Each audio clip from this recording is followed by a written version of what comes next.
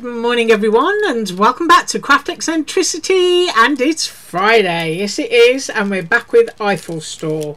So today we're going to be using the largest of the snow globes.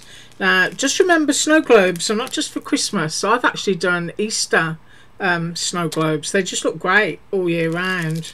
And if you want to do a 4th of July, you can have your snow globe with the Statue of Liberty and all that kind of stuff, and fireworks going on, and they just look brilliant all the time. What can I say?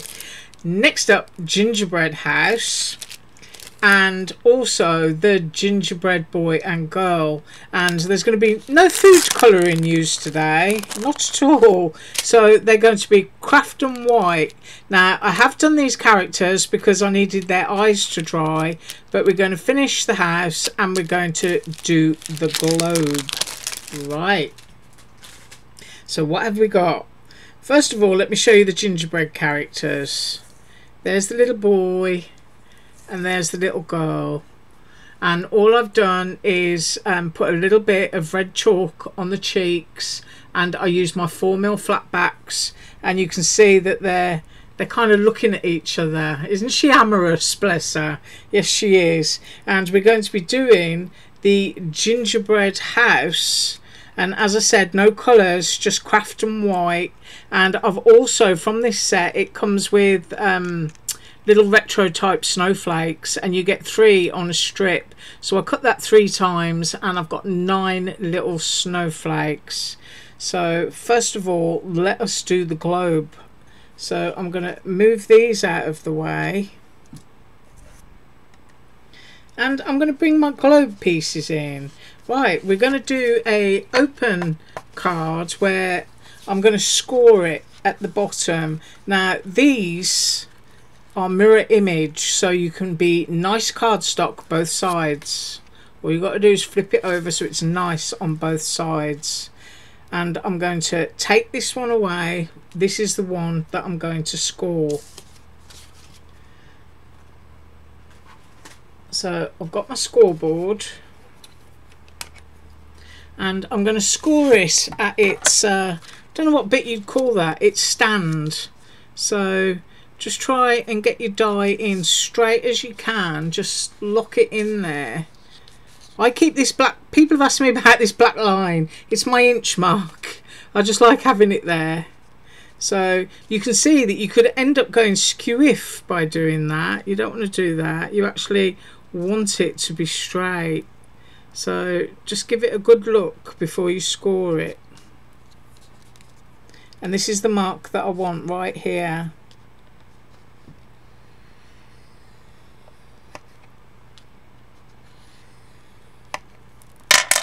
And then that is going to open out for you, so that when we stand the card up, that's the bit that will flay out at the back of it, so that it will stand up. But for now I can put that back together. Right, so let's bring in the top part. Now I'm using Echo Park, it's a vintage pack, and it's called Sleigh Ride. So there's my white top. This is going onto here.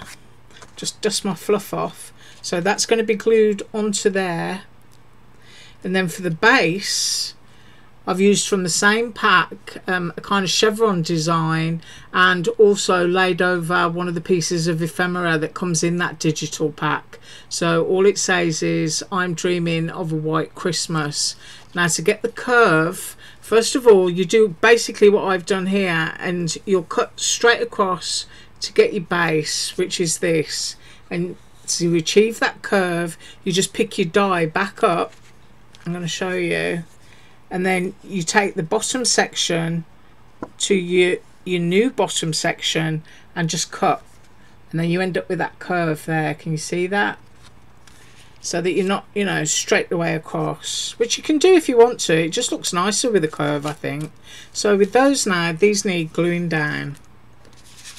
So I'm taking out the pin from my bottle and removing the gunk off the top. And here we go. So all the way around with the glue.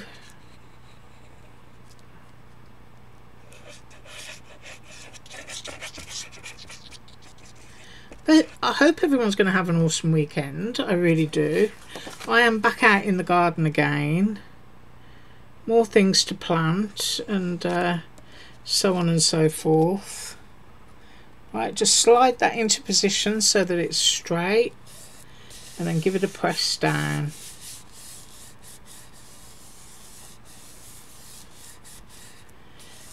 And then we're going to glue this all the way down to the score line here, and we're going to place this one on top. So let's do that.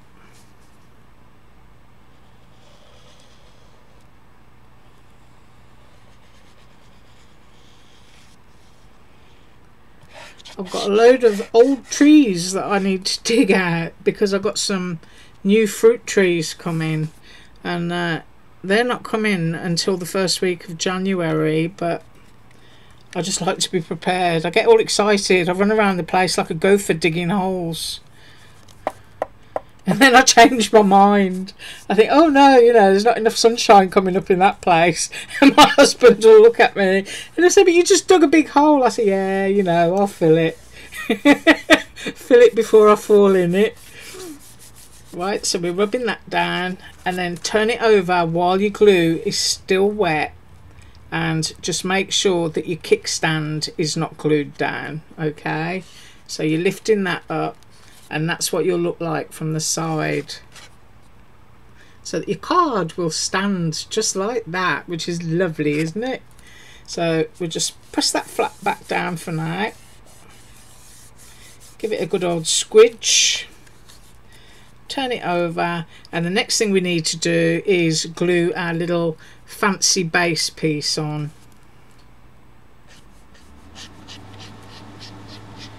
Now I don't know why on earth I just picked up this bottle. I've actually got it in this little squeegee bottle, because if you want to do teeny weeny things, as you can see, it comes out in real teeny amounts. I meant to pick up my other bottle. Whoops. So I'm just going to grab this and pop this one down at the bottom. Just want to make sure I'm straight before I'm committed. And that's it. So now we've got a lovely base on our snow globe. If you wanted to add a little ribbon trim or anything like that, you could absolutely do that. Just make sure that you're not stuck there. I'm going to turn it over. It's a good idea to play with this before you post it to anyone. That way they know that when they get it, that's basically what they have to do, is just open it to stand it up. Isn't that great? Love that. I do love my digital paper packs. And that one is Echo Park Sleigh Ride, and I think it's one of their older packs. It certainly looks it, and it's a great place to go, you know, to get like your vintage stuff that you haven't seen for years, because they're bringing back a lot of the old sets. Right, now then, we've got Mr. and Mrs. Ginger up here. I'll just put those out of the way. I've already put those on foam, so you can see the foam that they've got on the back. And this piece of foam here is basically holding the head on. So there they are. Nice and healthy, no food colouring. And I've got all my snowflakes. I'm just picking those out of my pile. And we're going to put the gingerbread house together. So I'm just going to dump those snowflakes there. Pop that one there. Move that over, and here it comes. Right. So I will use this little one again because I only need a little bit.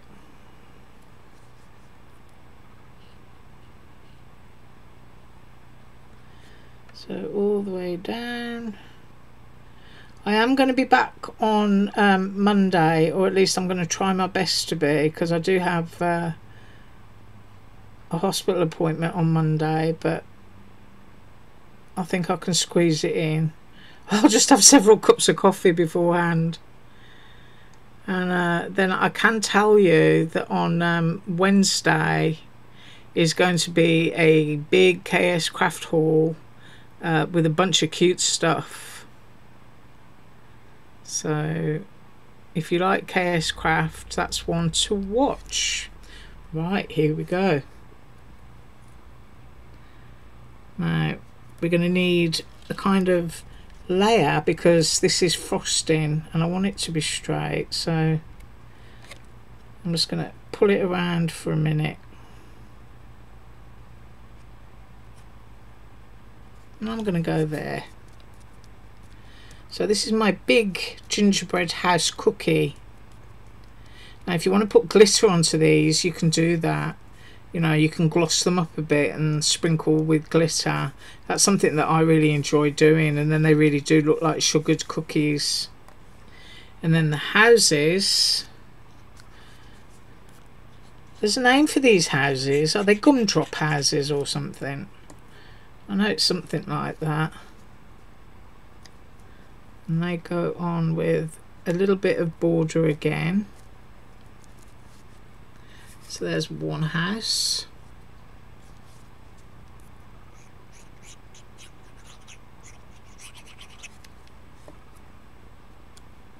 Get the other one.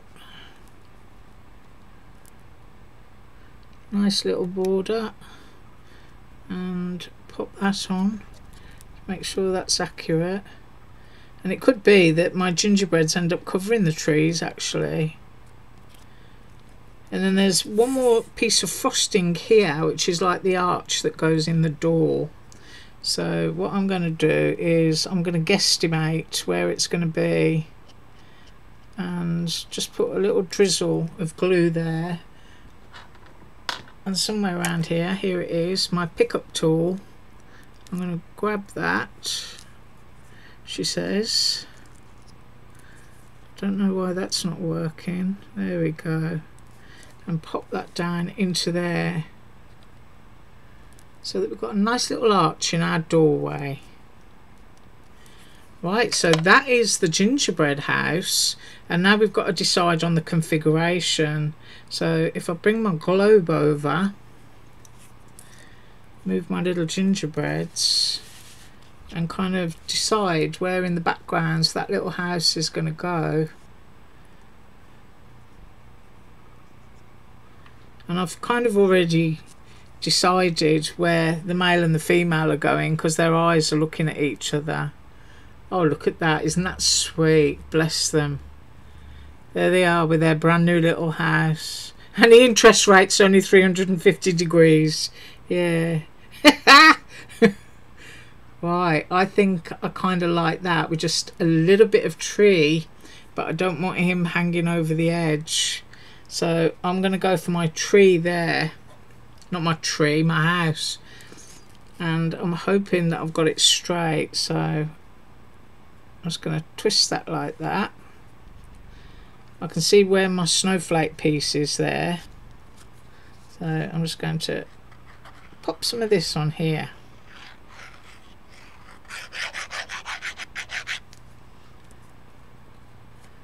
Now if you've got any white abalones or anything like that, that's a perfect thing to go on here too. That needs to go further over there. That's about it. Let's have a look. Yeah. So you can get all your sequins and stuff out if you want to. Right, I'm just going to cut my glue off while we put those on, and then it's just trimming it up with those snowflakes. So I'm going to pull the back off this one using Lena Craft foam tape again.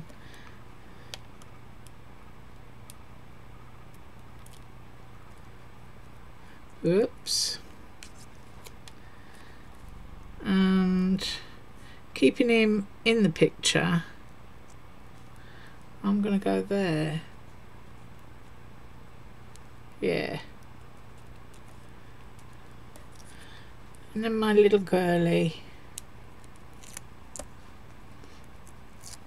And I don't know whether I said it, but these are the 4mm flatbacks. Because there's only two sizes that I ever use, 4mm and 1.5mm. And if you can't find the 1.5, then the 2mm is great too.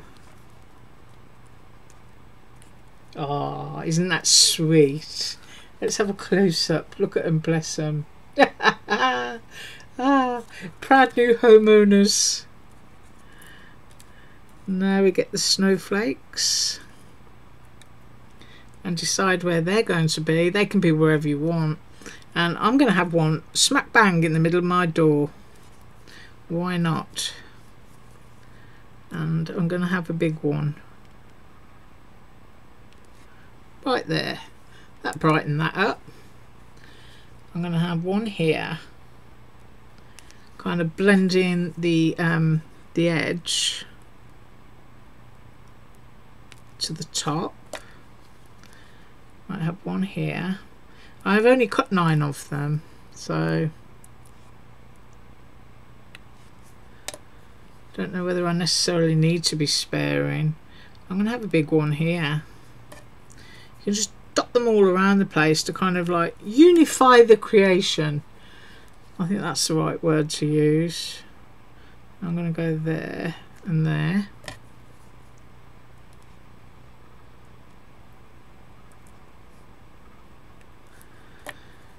And I'm going to have the big one near her head, I think.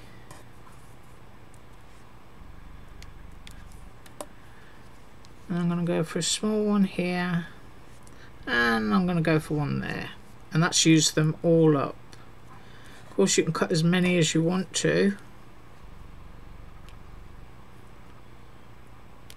There. Our cute little gingerbread and their lovely new house on that very large snow globe. Now I did do the measurements of the snow globe in the haul video on Monday. So let's bend that back again, make sure it stands, and yes it does. There you go. I'm sorry that my camera kind of doesn't have the angle to do it properly, but it's just a great way to make a card, especially if you've got large dies, and that is to just score it on the bottom. And it has a lovely gentle rock to it as well. Look at that, because it's on a curve. It does stand straight, but when you tap it, it rocks. So that's a great card. I love that. They're great characters, and I thank you so much for joining me today. Do have an absolutely awesome weekend, and as usual, all links below. Thanks so much for watching. Bye.